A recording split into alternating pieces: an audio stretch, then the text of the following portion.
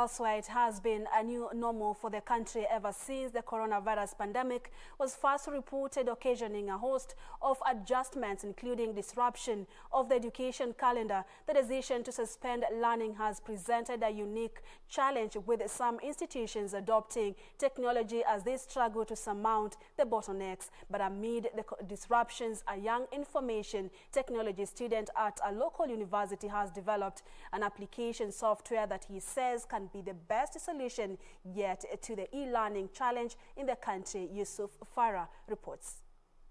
The coronavirus pandemic continues to disrupt normal life as we know it. The new normal nowadays involving working from home, sanitizing and maintaining social distances in public places.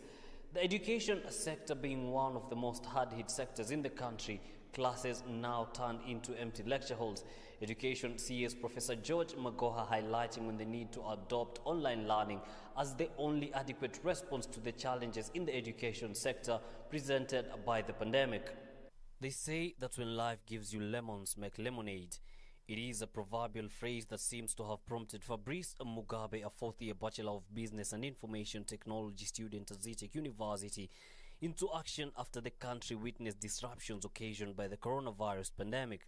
When the education calendar was disrupted, Fabrice embarked on a journey to develop an application software that would provide e-learning options for its end users. Dubbed Mogra School Academy, the online learning platform for primary, secondary, higher education and professional development institutions, provides a platform for learners, instructors and learning managers for a secured and integrated learning system. Fabrice says he was motivated to develop the application so as to enhance delivery and quality of education in the country while easing access to quality education to all learners. I did it because people have different backgrounds of education. But with Mogra School, you can access quality education wherever you are at any time. The application, currently in use at Noor Academy located in the city's Pangani area, has among other features an interactive whiteboard, live classes and certified courses complete with an administrator, instructor and student dashboard. This is what happens when you come to the dashboard. Here, Fabrice is logging into the application as the teacher. Hey guys, can you hear me? Once logged in, a code is shared to the students who use it to join the session. A few meters from where Fabrice is seated, Scholastica Kivinya is following the class on her laptop. In the hallway, Victor Kibet, another student, is also following proceedings from his phone.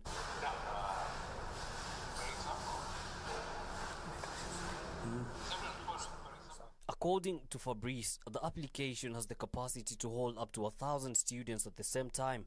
You can hold as many classes as you can. You can create the breakout rooms. You can even record from morning to evening. You can do whatever you want with my application. Now again, it has a whiteboard inside. The video quality is Ultra HD.